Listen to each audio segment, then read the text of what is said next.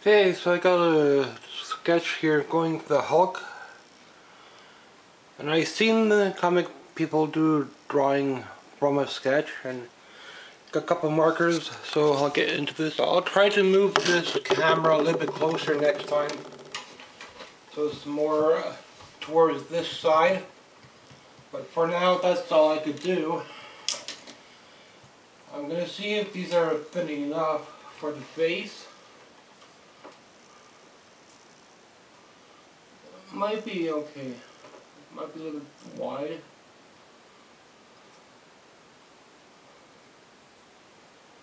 That's all I got, so. You need a really steady hand when you're doing this full figure. But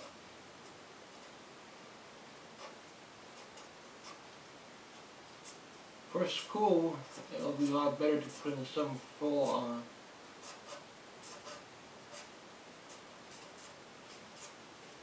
poses. So here's all shadow. Without investing much money in art supplies, I think this is going to be enough for what I want to do for my marker drawing without spending a lot of money at the art store. And I think for pants, this one's a bit wider, or it's a little bit thinner. It's a sharp edge. So,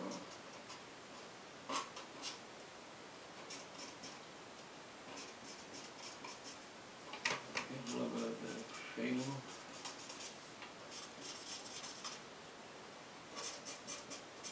I only spent about $5 on the markers, but I'll probably have to invest into some paper as well.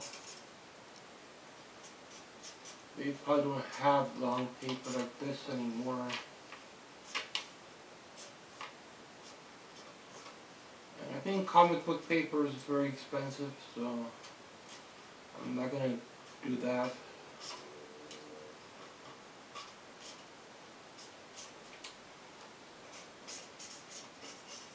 So I'm almost done with the outline. It's good to have your sketch made, so you know where you're going. You can try it freehand if you're up to it, but not needed, then don't do freehand. If you could get away with a sketch,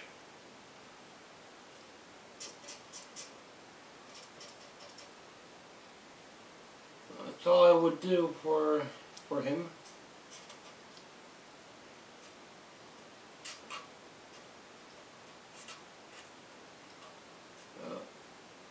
The dollar store markers work kind of well without having to invest into a bunch of art supply products. Copic markers and all that junk costs money. So this is the, I could put over here.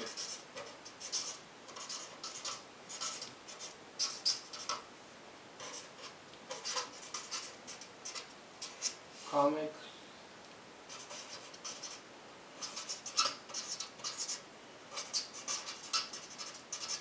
So if you're feeling up to it, you can shade out the whole background.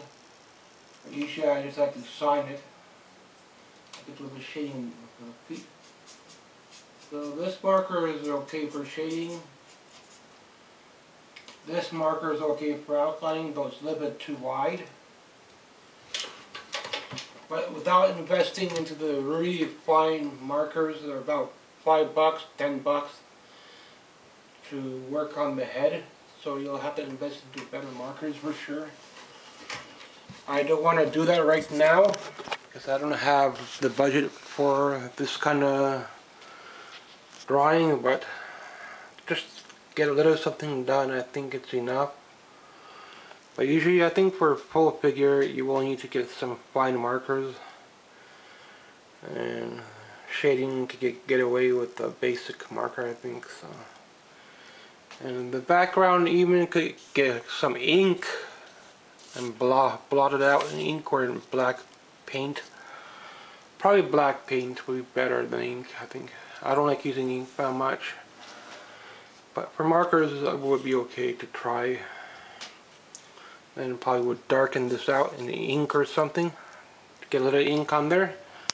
It'll give the teachers a little something to look at, that you could do a little bit of shading and something different.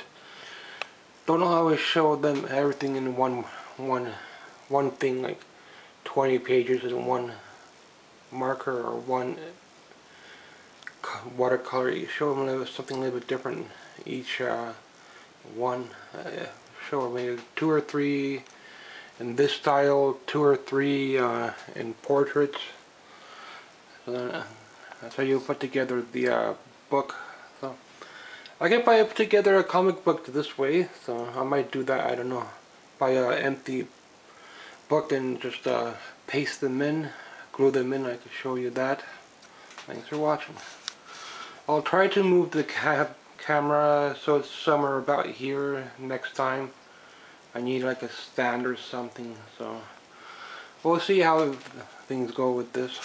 If I could get a little bit more supplies coming in, I don't know.